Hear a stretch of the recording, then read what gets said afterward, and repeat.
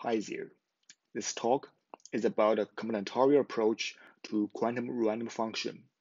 I am Sihang, and it's co-worked by Nico Döttling and Giulio Malavolta. Here is a brief overview of this talk. I'm gonna start with the background of pseudo-random functions and the motivation of our work.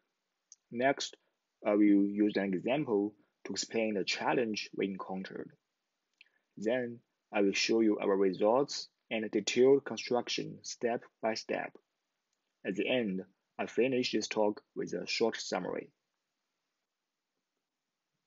So basically, a pseudo-random function, or PRF, is a similarly random function, which means for a distinguisher running in polynomial time, it looks the same as a truly random function under black box access. In other words, this pseudo-random function and the truly random function are indistinguishable for the efficient adversary.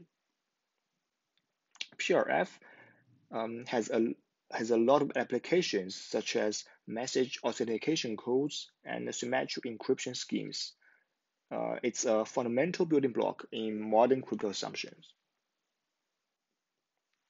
What about PRF analogs in quantum world?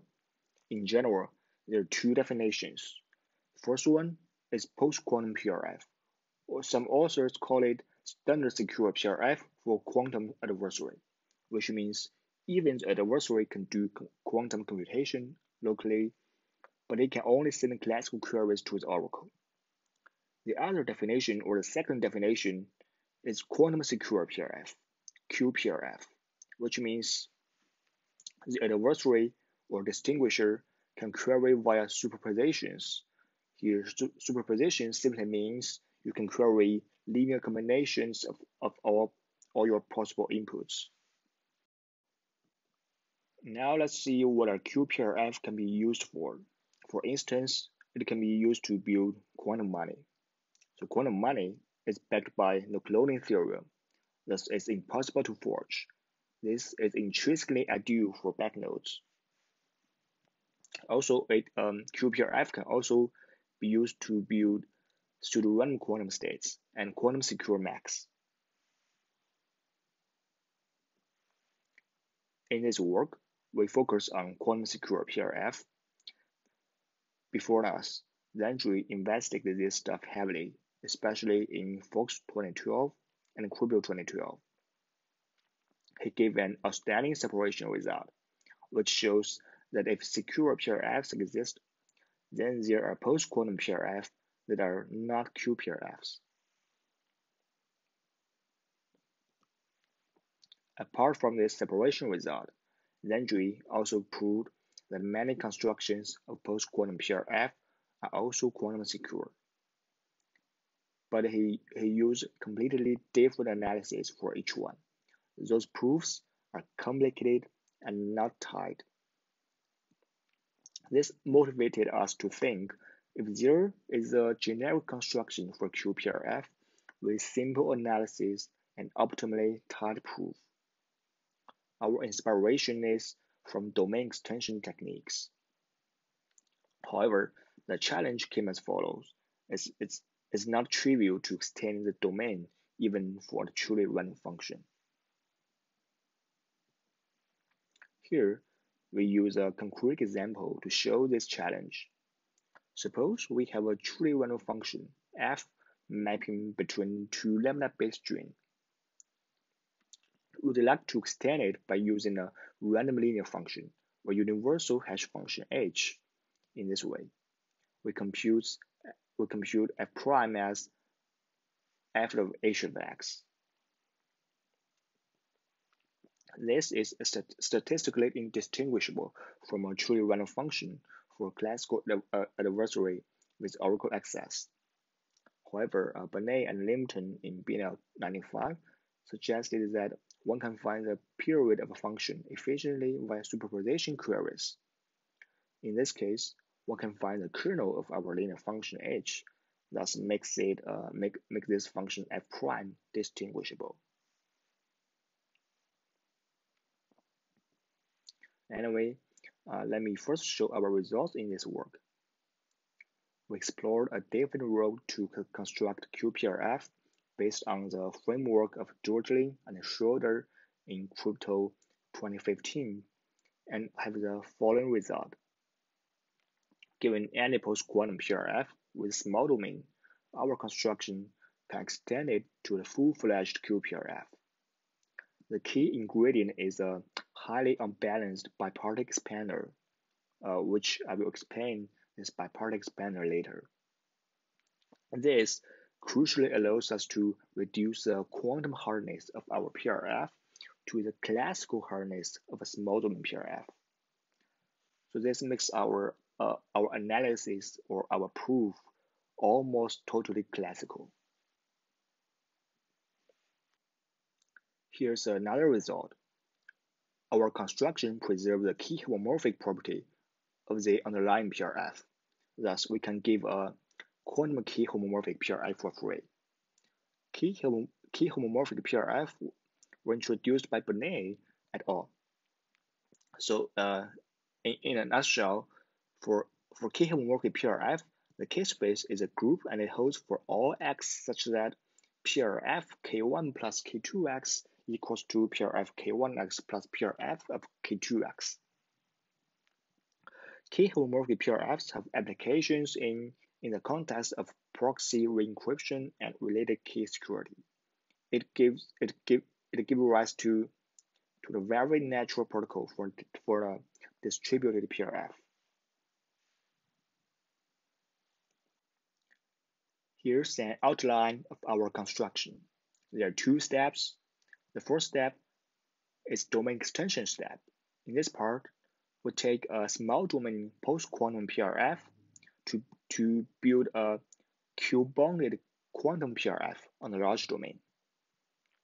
Here, Q-bounded means if a PRF is Q-bounded, its security is only guaranteed for adversaries which can make Q queries at most.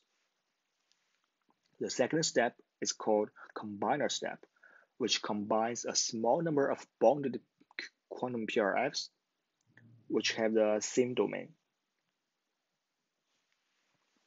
Let's start with the second step, the combiner step. The key idea here is to set the bounds in an exponentially increasing way.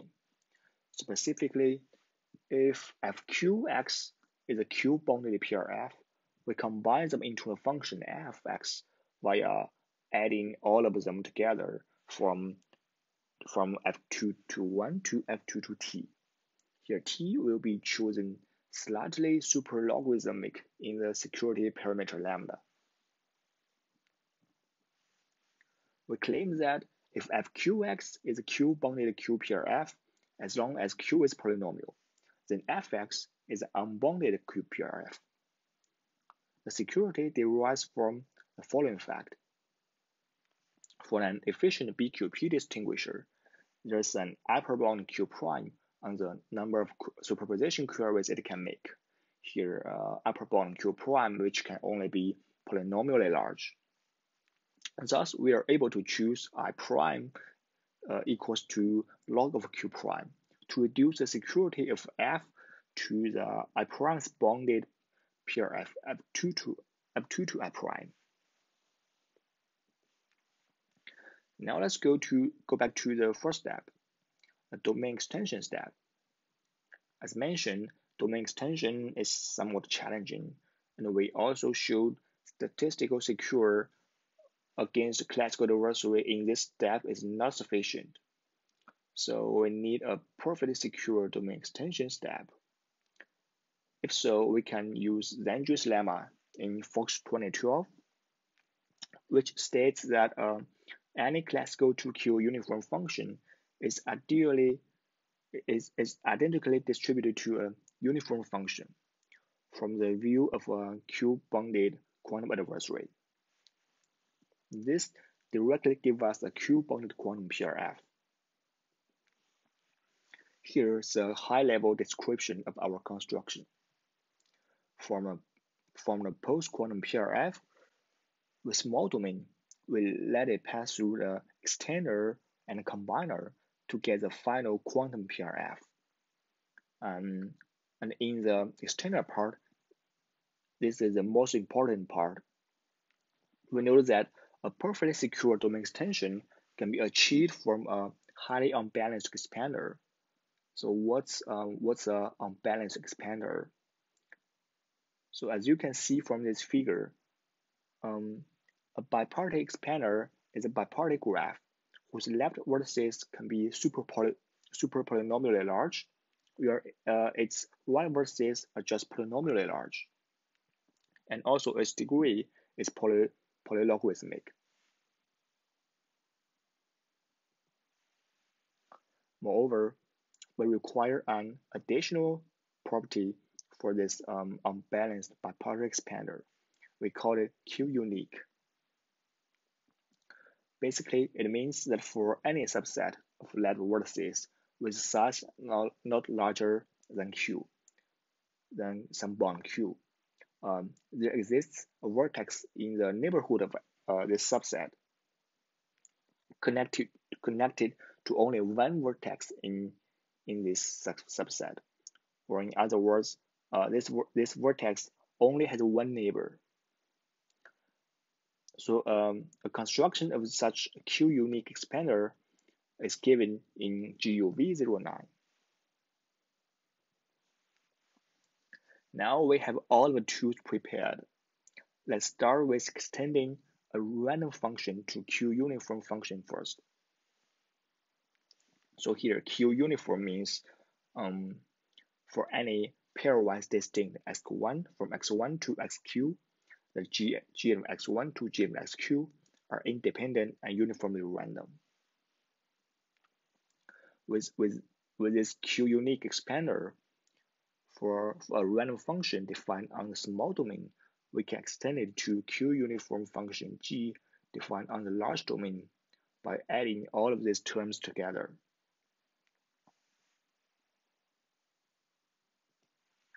So why does it work?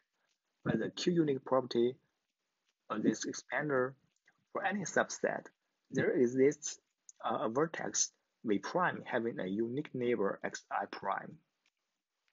Thus, there's an index j prime such that this term f of gamma of xi prime j prime only appears in the gxi prime, but no other gxi. Given this term is uniformly random and independent of other gxi, the gxi prime is also uniformly random and independent of other gxi terms. Therefore, we can recursively repeat to show every gxi is uniformly random and independent. Then we replace this truly random function with a small domain PRF and choose Q equals to 2Q.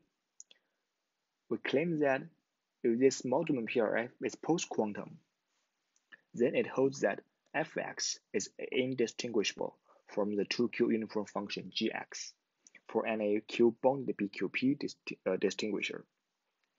Finally, by using Zandri's lemma, we are done. We will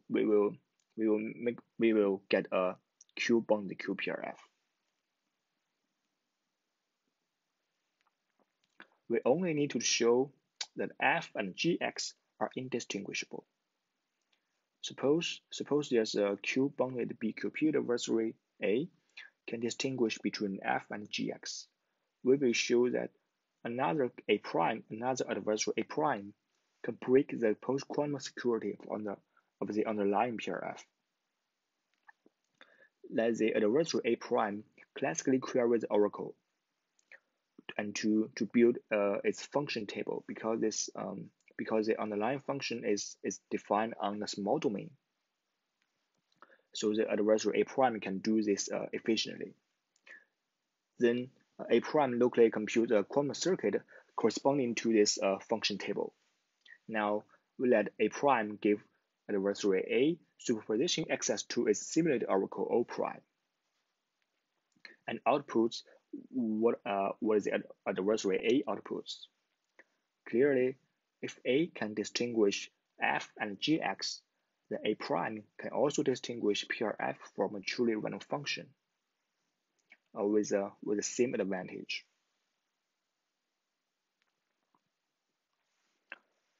Okay, to make a summary, we showed a generic and a simple construction in its work, which does not need to go through GGM construction. And our analysis is almost classical with an optimally tight proof. That's all. Thanks for watching this video.